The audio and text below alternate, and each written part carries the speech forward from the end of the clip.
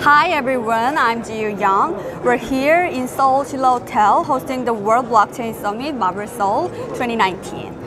I'm here with Anndy Lian. Introduce yourself briefly. Sure. Hi, I'm Andy. Andy Lian. I'm a blockchain advisor to a few places. So one of them is Asian Productivity Organization. This is a UN-like organization that is based in Japan. I look at how to increase productivity and also using blockchain to help member countries. So we have access to 22 countries in the region. And this is basically what I'm doing right now. Apart from that, I am also a book author of Blockchain Revolution 2030. And I give very strategic advice to some of the companies that I've invested. Yeah. The second, you are the author of Blockchain Revolution 2030, yeah, right? Yes, I am. Please explain about your blog. Well, okay, the Blockchain Revolution 2030, this is a book fully in Korean. It's published by Kyobo, one of the biggest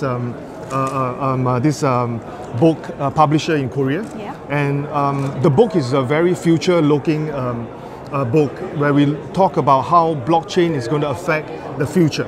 You know, how blockchain is going to change part of our lives and how blockchain is going to make a key difference in our lives. So we talk about very fundamental stuff like the brief history of blockchain.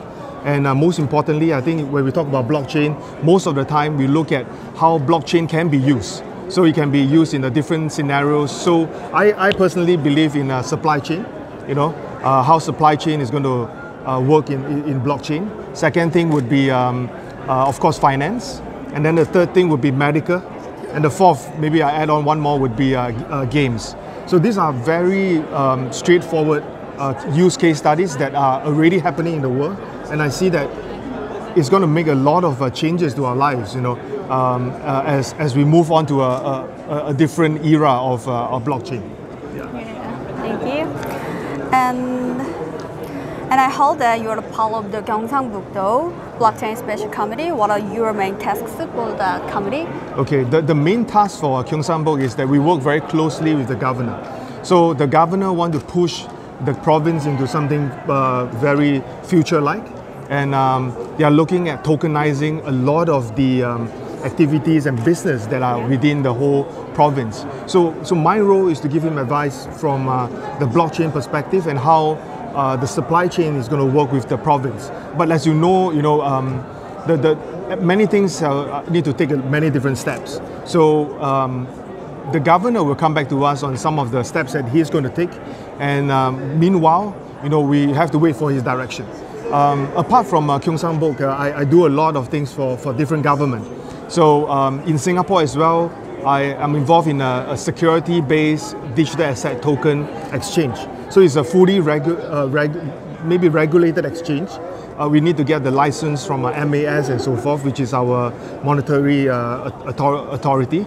So a lot of work are being done in the space for blockchain and security exchanges.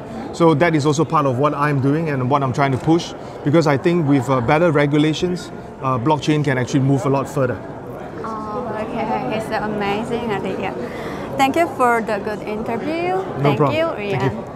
Thank you. Thank you.